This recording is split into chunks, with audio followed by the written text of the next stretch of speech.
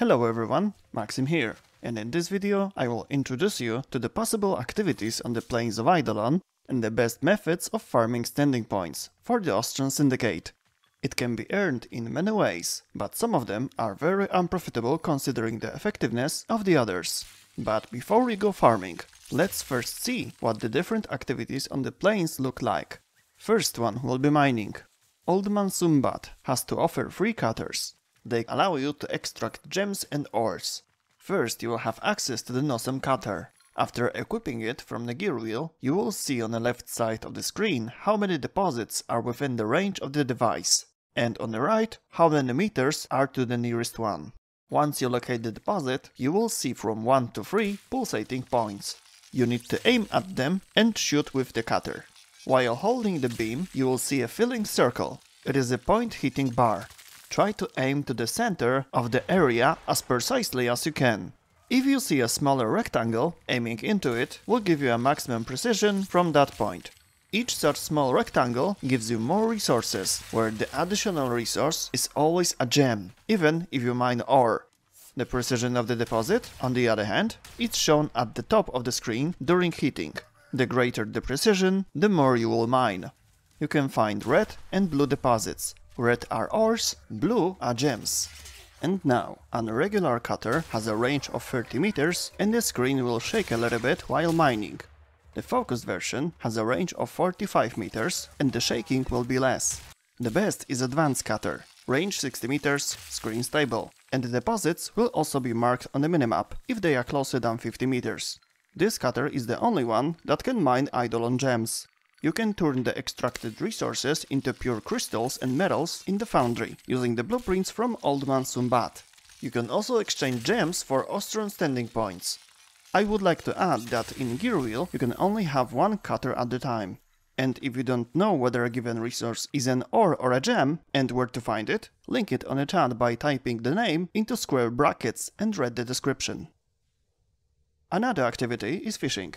To do this, you need one of the fishing spears from Fisher Highlook. But which one you should choose? There is no best one, because each of them is for a different type of fish. It all depends on the skin of a given animal, whether it is smooth, or covered with scales, or carapace. If you use wrong one, you will not catch the fish in one throw. You will have to hit several times. Unless you will always use Volt for fishing. His passive ability to increase damage of the next attack by walking gives you the opportunity to catch any fish with any spear. However, if you are unable or do not want to use Volt, after equipping the spear from your gear wheel, you can hold down button 1. You will see all your spears you have bought and you can freely change them during the mission. Speaking of buttons, by pressing 2 you can find all your baits. Under button 3 you have dye and the fish relaxer. Some of them lure all common day or night fish, when others only a specific species. So how to fish? You have to go to the shore of some water reservoir, pull out your spear, and then after a while you will start to see fish. Then you can use a dye to make them glow, or you can also use Oxylus to highlight fish and feeding areas. You can catch fish without any special bait, but they can be very useful, and sometimes even necessary. Some species will not appear without a proper bait. However, they cannot be used anywhere. The baits must be thrown at the feeding areas. You will recognize them by the circles appearing on the water. You do not have to hit a specific circle perfectly. It will be enough more or less in the area where they appear.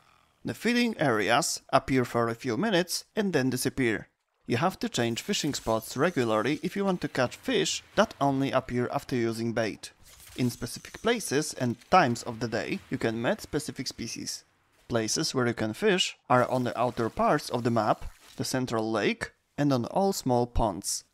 Now you'll see the list where and at what time you can catch a specific type of fish.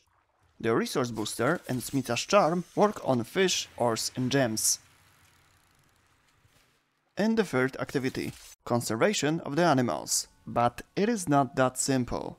If you haven't unlocked Fortuna or Necrolisk yet, the second and the third open world, you won't be able to catch animals by default method. There are some alternatives, but first things first.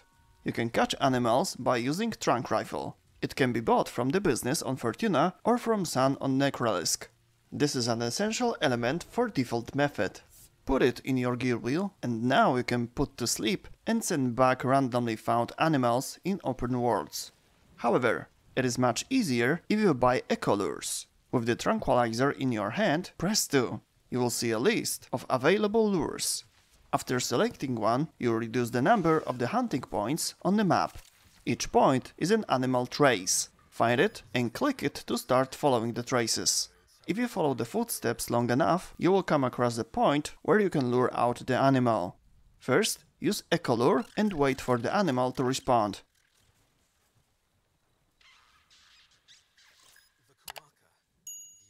Then, use it second time, but in the specific tone. You can set it by moving your screen up and down.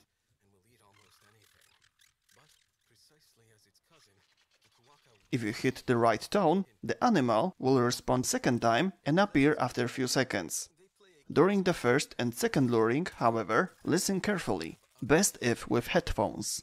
The animal will respond from a specific direction. That will be the exactly direction it will come to you.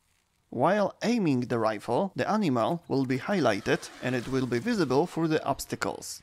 Shoot before it sees you and send it back. Depending on whether the capture was perfect, almost perfect, or not much, you will get a different amount of points. It is not always easy, because the terrain can be very difficult, and hostile mobs can scare the animal. But with time, you will do better and better. During the luring phase, you can also use pheromones to have a better chance of uncommon or rare species. They are worth more points. However, each capture will give you a certain amount of animal tags that you can exchange for a beautiful decorative fluffs. However, I said before, that is the default method of catching animals. There is one that doesn't even require a tranquilizer. Of course, it is required to hunt a specific animal, but if you run freely in open world, you can put animals to sleep with Warframe skills. You can send them back like after using trunk rifle. You can also use these skills in normal hunting, instead of shooting. Considering that Equinox skill can put to sleep many mobs at once, it is even an easier method. Also Ivara can do it. So, which activity is the best for farming Ostron standing points? There is no clear answer here, as it depends on the preferences. It is known that you will not have access to everything at start. Until you get the 5th Ostron rank, farm as you can. Bounties and any other activity.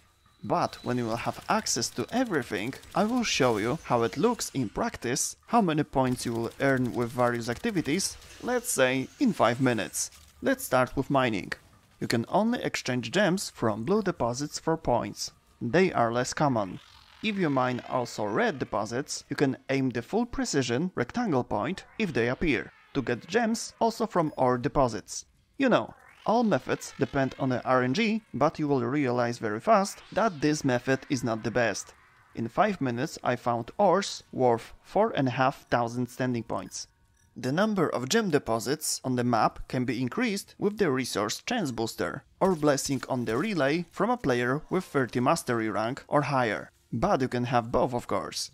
Also regular resource booster can double mined minerals. But it is still not very profitable compared to other methods. But before we leave mining, let's talk about thumpers. In previous video I told you how to defeat them to get their drops. Theoretically, if you choose a high level bounty, you will be able to find one in a minute, defeat it and return to Cetus. Before you do that, however, you must get into the area of the mission and leave it to make it fail. Why? If you fail current mission by returning through the gate, all your items will be lost. But why I am telling you this? Because thumpers can drop regular and eidolon gems that can be exchanged for standing points. In the calculations, let's assume the optimal scenario. A very efficient team, one person fails the bounty, others will find and kill a thumper in a minute. Then leave the plains, as this is the fastest method for the next thumper to appear. They reappear after some cooldown. After each thumper, you have to exit, start a new bounty, and re-enter the plains. To make calculations more easy, let us assume that you will kill 4 thumpers in 5 minutes. By using Necros, theoretically, every second miniboss will drop an extra loot.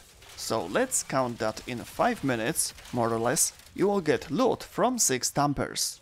However, further calculations are more complicated in a way, because the type of the goods you obtain are random, and the amounts you gain are also random for each player separately. After a lot of attempts, I had an average of around 2300 standing points from minerals from one thumper. Counting it 6 times, it gives almost 14,000 in 5 minutes, in of course perfect scenario. Pretty good result compared to normal mining, but there is a lot of RNG here. In addition, this method is not easy. It requires a very good build to deal very fast with high-level thumpers. Bounties are another source of standing points, but they do not give you a good amounts.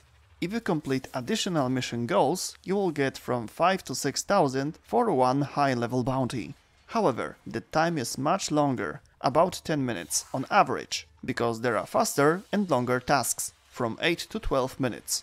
From bounties you will get a lot of interesting rewards of course, but the Ostron standing here is an addition if you reached Ostron rank 5, if you want to farm it in the best possible way. And we come to the 2 best methods: catching animals and fishing. Conservation requires a trunk rifle. You can occasionally find some animals without it, but it will be much harder. If on the other hand you have one, and you also have an Equinox, Ivara or Baruch, you can put more than one animal to sleep quickly and easily. If you stand up here, in the spot you see right now, and look around through your rifle, all you need to do is to check 2 or 3 directions. There are no other spawns close to this point. You can farm Quackas and Kondroks so quickly and easy, but also Vaskakavats, if you do this at night. In 5 minutes of farming during the night, you can get around 16,000 points. And about fishing. There is more RNG here, because it depends on where feeding area will be active, if they will spawn often, and how big they will be. However, there is one thing that is a big advantage of this method. The resource booster double the caught fish. I know, this is stupid, but that's how it is. And it's worth taking advantage of. By fishing 5 minutes, mostly the rarest fish on the plains, I earned 24,000 from high luck. And I was playing without any booster. Smitha's charm also works here. You can catch as many as you can and trade them for standing points on a given day. In next days, if you have a lot of them, all you need to do is to visit Highlook again for another fast exchange. And no, they will not rot in your inventory. I consider this method to be the best, but it requires the best baits, or someone in the team that will throw it for you. Teammates can throw things into the water while fishing. And during the conservation, one person can catch animal and the rest of the team will also get points, if they are close enough. Anyway, both methods are great. Choose the more convenient one for you. And that's all in this video. Good luck with farming. If you have any questions, please type them in the comment section or visit one of my streams. Link in the description. See you next time. Bye.